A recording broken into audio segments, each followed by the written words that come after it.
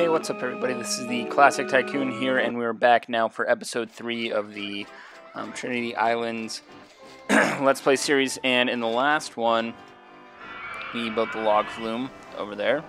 So we're going to get quite a bit of stuff done today, and I think we're going to let's just build a bunch of rides, start expanding this thing outwards, and see how far we can go with it in the next 10 minutes here.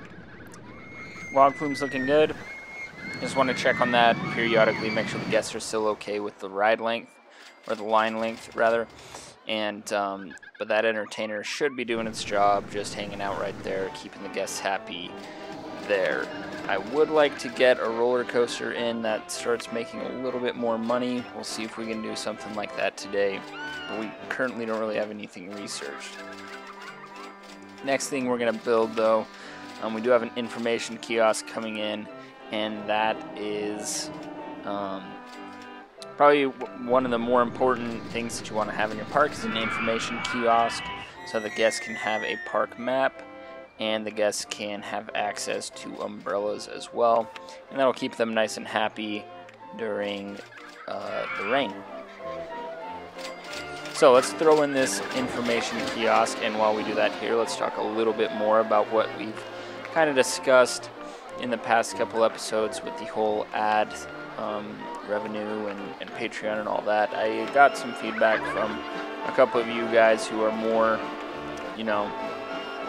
some guys who have been watching me for a while, and I really appreciate your feedback. And yeah, I think I'm going to start putting ads in the videos just to see what kind of revenue that can bring in for me. I'm guessing it's not going to be much at all. But we're going to do that first, and I'll hold off on the Patreon account for sure for a while. And if I'm seeing absolutely nothing, from the ads, we'll see what happens. Because I have no idea how lucrative it is, to work for YouTube. I know that some of the huge YouTubers are making tons of money, right?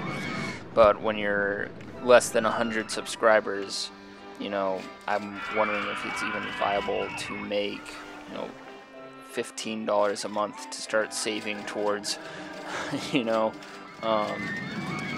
that can help out my channel. So we'll see what kind of revenue it looks like it's going to bring in.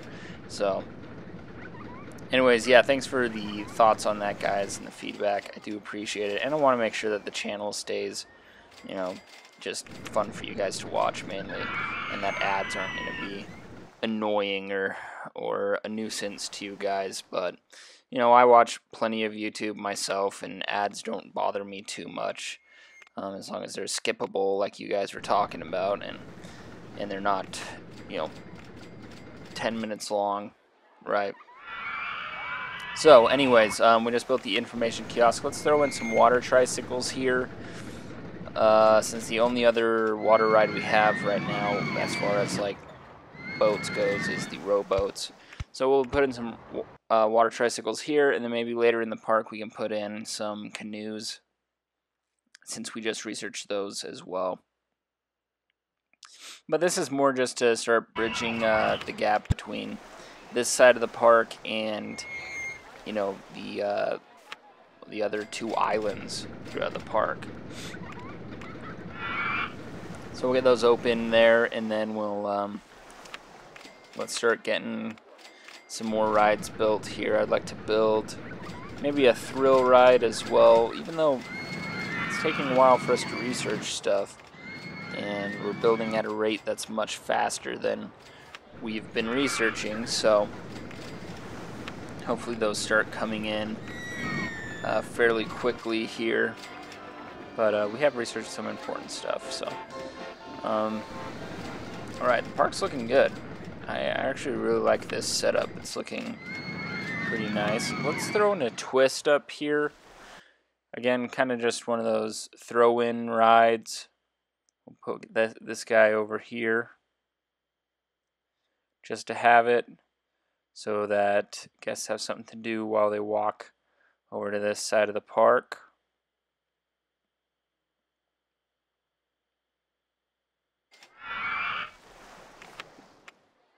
There we go. Next thing in line is a spiral slide, looks like, so we'll probably throw one of those in as well. Now we do have a mini roller coaster. Why don't we throw one of those in here? We'll probably do something small. I'm not sure exactly where. I'm kind of thinking about, you know, future of the park, where I want to put roller coasters. Definitely one kind of in the center of the lake right there, because it's nice and, you know, makes it nice and flat for you to put in a roller coaster. But let's just put in something small right here and see what we can do with it.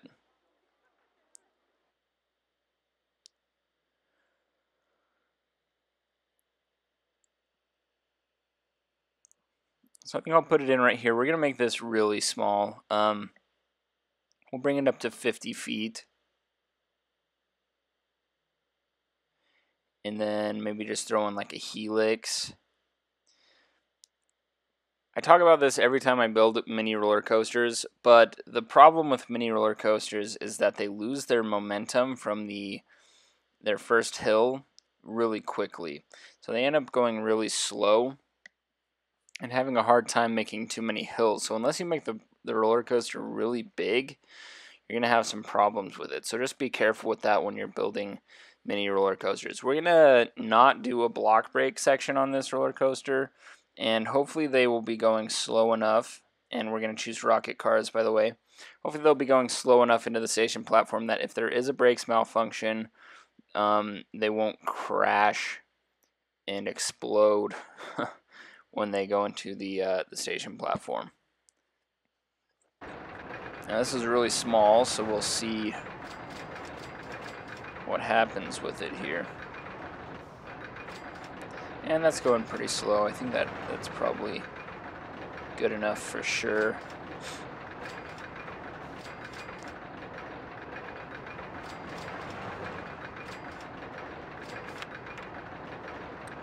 Alright, let's see what we got. So this is a really small roller coaster. Wow, those are really low ratings.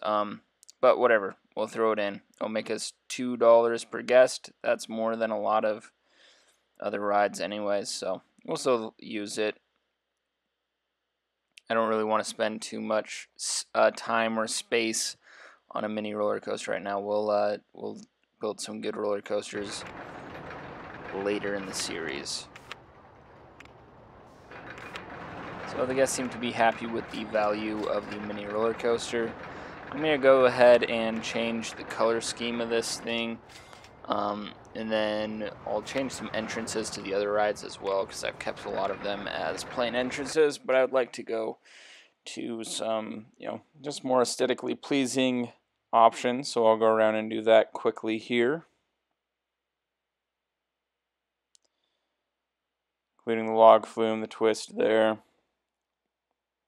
And now let's throw in the spiral slide. I thought about doing it at the beginning of the park, but maybe if we throw it in over here by the mini roller coaster, it can help with that excitement rating, hopefully. So we'll throw it in right there.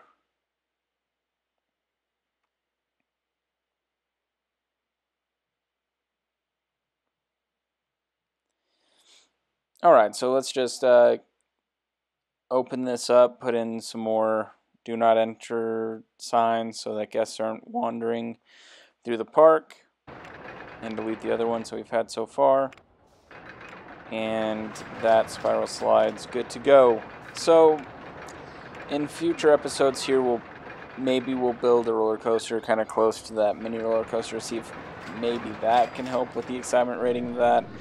But when it's that low, I don't know how much saving you can do of it, so it's a little unfortunate, but it looks kind of good where it is, so we'll just keep that there.